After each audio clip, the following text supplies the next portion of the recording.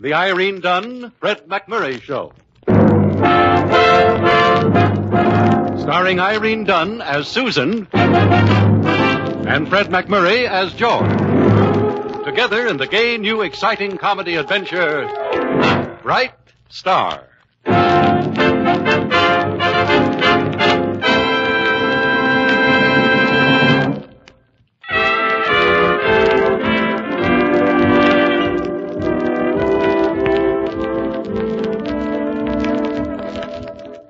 The Irene Dunne-Fred MacMurray Show, with Irene Dunne playing the role of Susan Armstrong and Fred MacMurray as George Harvey, owner and star reporter, respectively, of the Hillsdale Morning Star. Well, events are beginning to happen, and as usual, they will have a definite effect on Susan and George.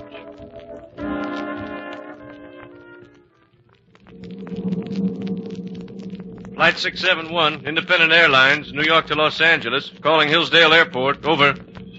Tower, Hillsdale Airport, to Flight 671. Go ahead, 671. Trouble with number 4 engine, Hillsdale. Can you clear me for an emergency landing? Give your position, 671. 25 miles northeast of your field. 8,000 feet, but I'm dropping down now. You're cleared for an emergency landing, 671. 10-mile-an-hour west wind. Come in on center runway. Over.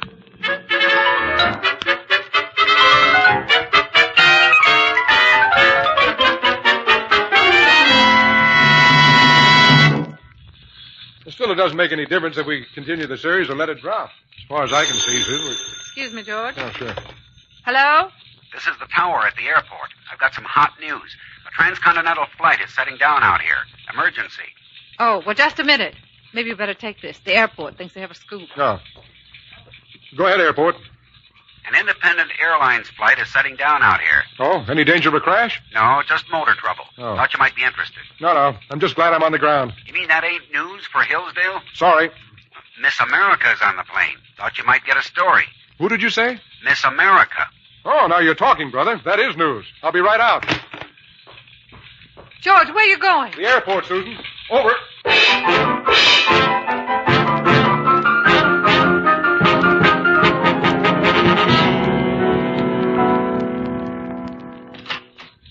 You wanted to see me, Susan? Yes, I wanted to see you, Mr. Harvey. Well, that's what I like first thing in the morning. Bright, snappy dialogue. But why the Mr. Harvey? This a formal conference or something? Take a look at this, Mr. Harvey, and tell me what it is. Oh, well, that's easy. It's a bill for $25. From a nightclub. Well, prices are up all over. You know how it is. Your bill. Well, it was worth every penny. Had a grand time. You should have been with us, Susan. I suppose Miss America enjoyed every minute of it. Ah, there's a great kid. Great kid. Celeste Kaczynski, Miss America. What hair. What eyes. What a... Dumb blonde. She's brunette. The Morning Star will not reimburse you for this bill. Oh, now, wait a minute, Susan. You can't do this to me. And why not? In the first place, my reporters have always paid their own entertainment bills, and always will. In the second place, the Morning Star will never pay for entertaining chorus girls. Now, you haven't heard the last of this. Oh, yes, I have. There's the door. Thanks.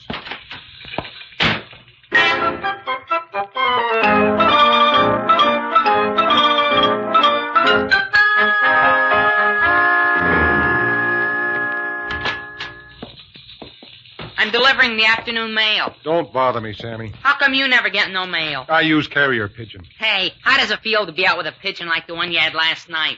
How did you know? I saw her pictures in her write-up When did you read my copy? when I was carrying it to the basement to get burned. Oh, so she's not going to run it after all. That was some beef he had with Miss Armstrong. You know everything, don't you, Sammy? Oh, well. You know I'm going to slap you silly if you don't get out of here by the time I count 3? Yes, sir, I know it now.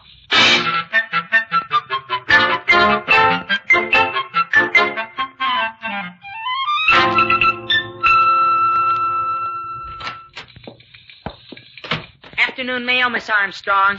Thank you, Sammy. That Harvey guy didn't get none at all. Oh, I dare say. Maybe that's why he wanted to slap me around. He what? He said he was going to slap me silly. That big bully. Picking on a little fellow like you. Remember this, Sammy. You don't have to take a thing from Mr. Harvey. Not a thing. You mean I got the green light to get him told? You certainly have. Why, that man's losing all sense of proportion. Oh, boy, oh, boy, oh, boy. Now, let's see about the mail. What? What's this? We are considering George Harvey for an assignment in our New York office.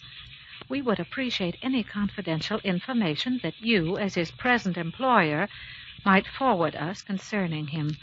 Harold Bell, editor, Acme News Service. Well, of all things.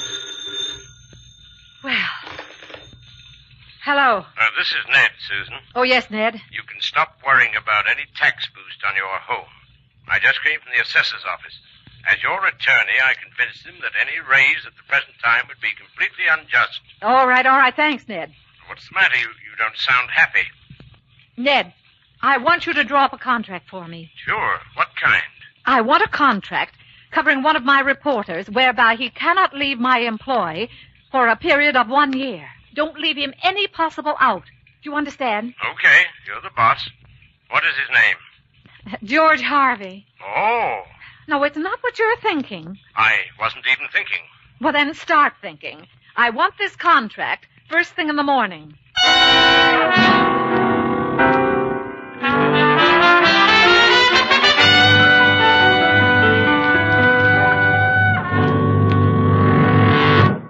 Morning mail, Miss Susan. Thank you, Sammy. Want to see something funny?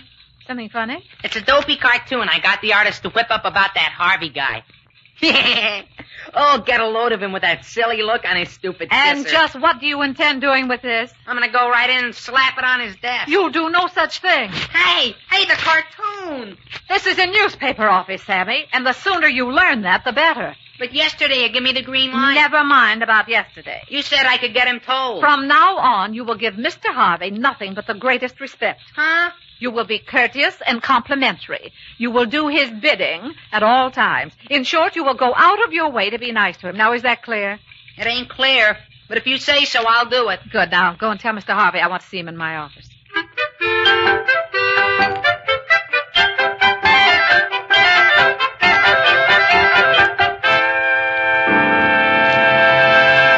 Morning, Mr. Harvey. Huh? Oh, it's you. How did you sleep last night, Mr. Harvey? What? Why? Just wanted to knock you out a good rest, that's all. Are you all right, Sammy? I'm kind of mixed up, but outside of that, I'm all right. What's your bidding? How's that again? I'm ready to do your bidding. Oh. Well, no bidding at the moment, Sammy. Especially since this comes as such a surprise. You and me both. Well, I guess that cleans up a neat bit of repartee. Oh, I almost forgot. The big wheel wants to see you in her office. Oh, she does, huh?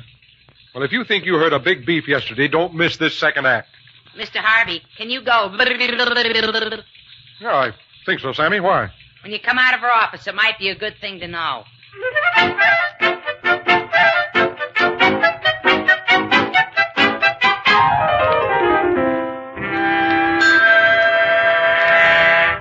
Now, let's get one thing straight, Susan. I don't intend to stand Here's your check, George. Huh? Your What check? Your check for $25. Oh. The one we were so silly over yesterday. Well, this is more like it. Thanks a lot. Oh, it's nothing, really. Well, to you maybe, but to me, $25 is a real tidy sum. It's silly how we quarrel over petty things, isn't it, George? Well, it certainly is, especially when I was right all the time. Of course you were right. That's what I mean. Well, I guess that about covers it. I must say this was real big of you. Oh, it wasn't at all. It was only just. It's what you can always expect here at the Morning Star. Susan, I can't let you take all the blame. I did a foolish thing to begin with. Nonsense. No, I mean it. It was all my fault. I rushed into something I shouldn't Well, have. now, let's not say any more about it, shall we? From now on, this is the way it will always be. Susan, I like you like this. Well, maybe you should see more of me like this. Yes, maybe I should. How about tonight? Huh? Dinner at my house. Spaghetti. Spaghetti, huh? Uh-huh. Shall we say 7:30? Yes, let's say it. 7:30.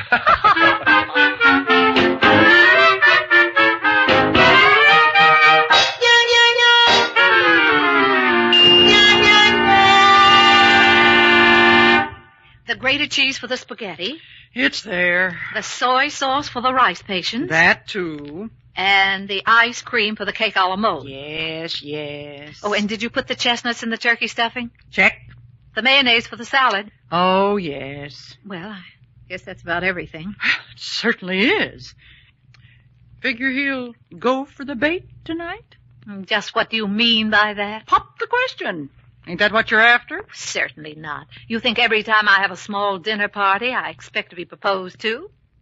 Well, do you? I can't take your money for those easy questions. Shoot me a hard one. Patience. As I told you, tonight's something extra special. I suspected that. So would it be too much trouble to go out of your way a little and be sweet to Mr. Harvey? Just how sweet. Well, you know what I mean, like telling him nice things about himself. Never was good at making things up. You better coach me. Well, he does have his nice points, you know. I'm listening. There he is. Patience. Sometimes those chimes play the most beautiful music in the world. Uh-huh. But right now they're playing stormy weather.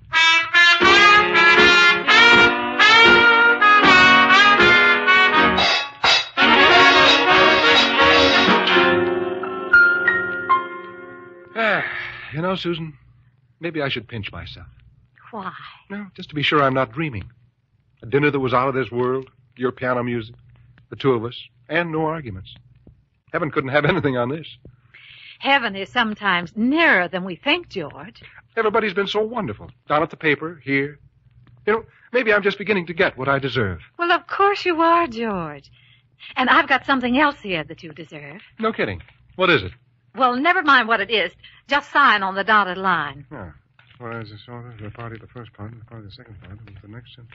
Hey, this is a contract. Well, of course. Oh, but it's for 1 whole year. Yes, and a raise in salary. You noticed that. Well, I certainly did, but why? Little reporters like me don't rate these things. But from now on, you're a big reporter. Oh. There are big things ahead for the Morning Star, and you should be a part of those things. Big things, huh? Well, yes, indeed. So just sign it, George. Well, maybe we should add one clause before I sign. What clause? Well, just an expense account for me in pursuit of my duties. Well, of course, sure. Just write it in. Yes, sir. There. Now, my signature. There you are. Thank you, George, so much. Well, thank you. And now that I've signed, it's only fair to tell you that you went to a lot of trouble for nothing. I had no intention of leaving, ever. Oh, well, you can never tell about those things, and now this makes it official. And now, Susan, how about that game of canasta? Canasta? Oh, I'm sorry, George, but I do have a headache. Perhaps I'd better rest and some other night, huh? Oh, but you look all right. Yes, I know. I always do. It's embarrassing. You don't seem to be suffering any. No, but I am, really. Susan, did I do something wrong? Well, of course not. Now, you just run along like a good boy. Okay, if that's the way you want it. Well, now, what in the world's that for? Well, Sammy told me this might come in handy, and brother, he was right.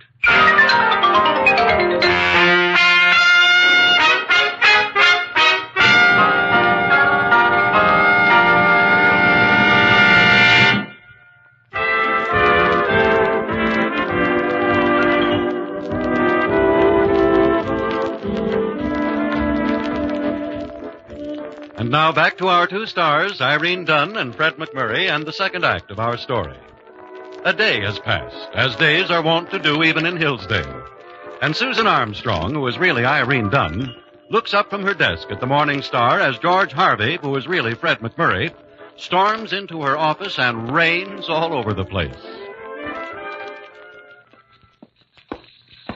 Of all the low-down, sneaking, conniving, underhanded, miserable, contemptible tricks... Everything I did was perfectly legal. Then you know what I'm talking about.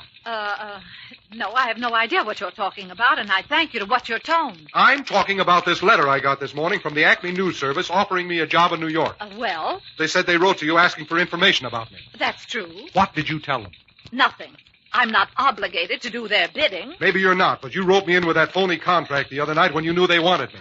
Susan, how could you do such a thing to me? You might take a little personal gratification from the fact that the paper needed you enough to offer you a contract. The Morning Star needed me.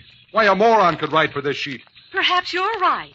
I'd suggest that the moron retire to his office and start writing. Susan, I'm warning you. You can't get away with this. Ha! I'll break this contract if it's the last thing I ever do. I'm busy, Mr. Harvey. You sure are. Busy like the little bee in the fable. Well, we'll see who gets stung in the end. Please remember, you're speaking to a lady. You want to bet?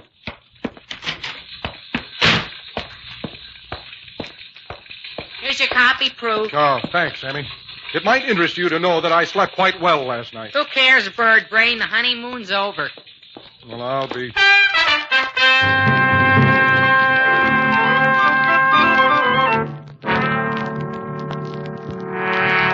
I called you in here, Mr. Harvey, to give you a little bit of news. Well, I was interested in a bit of news. What's up?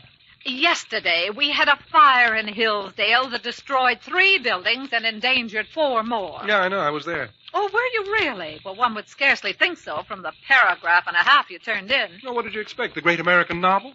I covered the bank robbery and wrote it up to the hilt. 2 paragraphs. And that was padding it. The first bank robbery in Hillsdale in 45 years. Probably took the bank that long to get $5 grand together. You don't like this town, do you? Oh, frankly, no. Well, that's too bad. You'll be stuck in Hillsdale for another year, and I'd hate to see you unhappy so long. So long, Susan. I didn't dismiss you. Well, that's all right. I'm a self-starter. So long.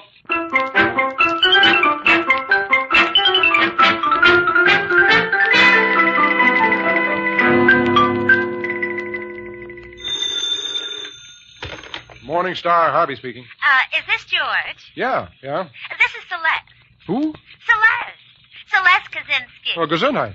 I mean, who? Well, don't you remember me, George? Miss America. Oh, Celeste. Well, that's what I've been saying. Well, where are you, in Hollywood? I'm in Hillsdale, George. Hillsdale? But I thought that you were out It's a bus station, George, and I'm frightened. The bus station? Well, what are you frightened of? Those buses won't hurt you, Celeste. Well, you're the only one in town that I know. Won't you come and get me? Well, yeah, sure. How long will it take? Well, not long. I'll be right down. Now, don't go away. Oh, I won't, George. There's no place for me to go.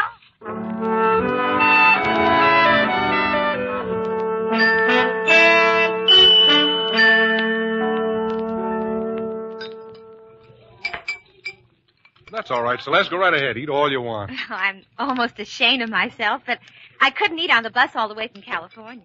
Is that so? If I got out with the crowd to get something to eat, I was afraid I'd lose my seat. Oh, but why did you come back on the bus? Silly, the planes don't stop in Hillsdale, only when they're forced down. Like the other time when we met. Remember that, George? Oh, yes, but why did you come back here at all?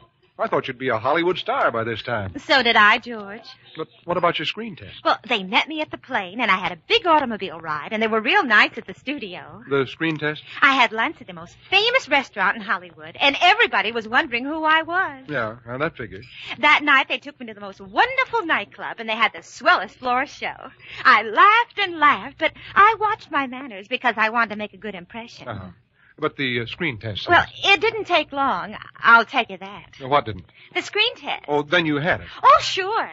Then they gave me plane fare back to New York and said I'd hear from them in time. And you didn't take the plane because... It doesn't stop in Hillsdale. No, I know. Well, maybe you could help me get a job here in Hillsdale. After all, with the write-up you gave me in your paper, that shouldn't be hard. Yeah, well, you see... Well, is something the matter, George? No. Everything's great. It's just that, well, I'm wondering about tonight. Have you made any plans? Oh, of course not, silly. I've kept tonight open just for you. Oh.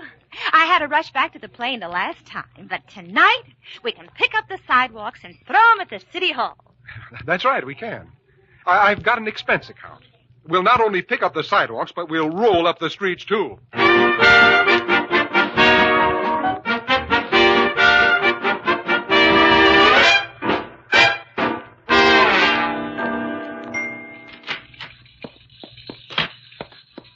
Well, good afternoon. Did you wish to see me? That's the last thing I'd wish. Care to look around my office? So you did it again. Well, I do quite a few things. To what specifically do you refer? This nightclub bill for $55.35. Oh, that. Had a grand time, grand. Celeste is back, you know. Miss America. Remember? Remember what I told you before? Remember the contract? Expense account and everything? It's all legal. And this 3-column spread, what exactly is the meaning of this? Oh, that. The greatest human interest story the sheet ever ran. Beautiful girl spurned by Hollywood, flies across country for a screen test. Great test, but no contract. So, she flopped out in Hollywood. Well, I wouldn't say that. She didn't have a chance, really. And now she's come back to her prize sucker. Meaning? I suppose you'll get married and become Mr. America. Well, we hadn't planned that far ahead, but it's an idea. I'm not bad in trunks, you know. Well, speaking of trunks, you can pack yours right now. Oh, sounds like a distant assignment. India? See this contract? Ours? Watch closely. And that means... You're fired. Through. Washed up. Now get out and go to your Miss America. Go to New York. Go anywhere. But get out of here and don't you dare come back. You know something? That's the best advice you ever gave me. As a matter of fact, I planned the afternoon and evening with Celeste. Well, what are you waiting for? No. You go first. I'm not taking any chances. Ha! Get me Harold Bell, please. Acme News Service, New York. Now, that's right. Yeah, I'll hang on. Hello? Oh, Mr. Bell? Yeah. This is George Harvey of the Hillsdale Morning Star. Who? George Harvey. You wrote me a couple of days ago about a job in your staff. Well, I'm ready to leave now. Sorry, that was a rush assignment. You didn't answer. The job's filled. Oh, but, Mr. Bell, Yeah? well, nothing. Nothing. Thanks very much.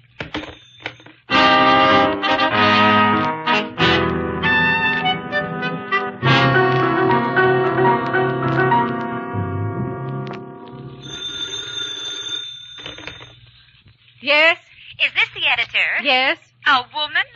Well, as far as I know, is that so strange? Well, Who is this? Celeste Kaczynski. Oh.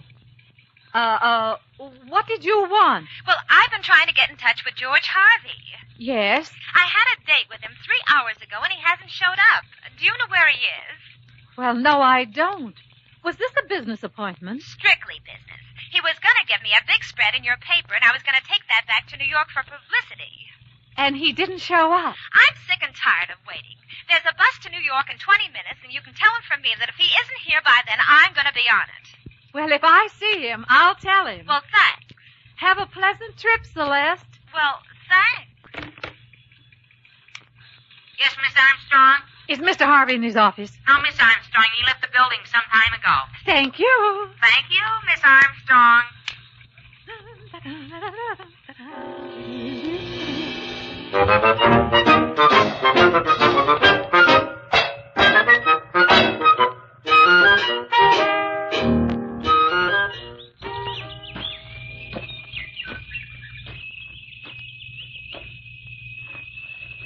Oh, bag of peanuts, I guess.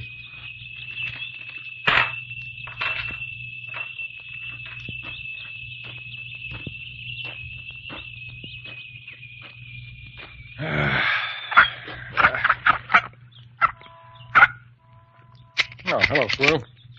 Have a peanut? Oh, go ahead, I got a whole bag full. Shake hands with a real squirrel, buddy. You eat nuts. I am nuts. Had a swell job with a grand girl. What do? Louse it up, but good. Now I've got nothing. Oh, sure, you're smart. You store away food for the winter. Well, what did I store away? Nuts. I can't go back and ask for my job. I can't go to New York. I can't go anyplace.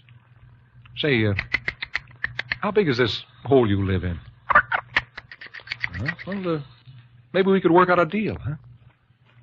I could cook and keep the nest clean, and you could go out and bring in the food. We could at least try it for a while, and if it didn't work, why... Hello, George. Oh. Susan. Someone I know? Oh, a third cousin of mine, once removed. Sit down, won't you? Thanks. I thought you might be here. Oh, I came early to get a lease on this bench for the winter. Well, there goes the bus to New York. Yeah. Funny, but I thought I saw someone waving from the bus. Oh, well, people always wave from buses. Know anybody going to New York? Oh. There was a time when you were thinking about New York. Oh, who cares about New York? Ever think of working for the Morning Star? Yeah, yes. Great little paper. Ever try? No soap. Tough editor. Oh, she's not so tough. Oh, you know her? I do now. Well, maybe you could put in a good word, huh? Maybe I did. What did the editor say? Tell him to report tomorrow. Susan. Yes, George. Oh, you. Never mind about the deal we had. You can come and bunk with me at the Morning Star. You mean a squirrel on the paper? Oh, you'll get used to it. You always have.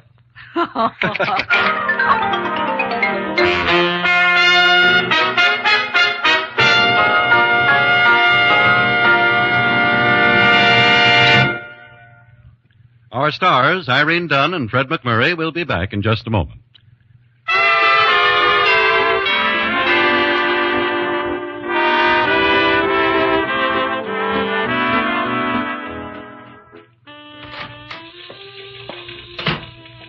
Yes, George.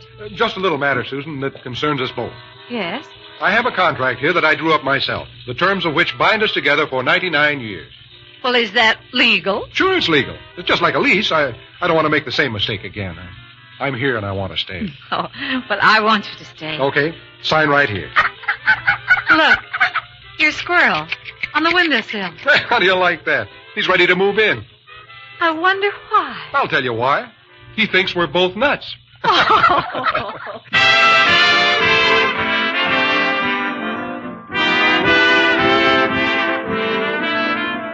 Irene Dunne and Fred MacMurray will be back next week in another exciting comedy adventure in the gay new series, Bright Star. This is Harry Von Zell inviting you to join us then.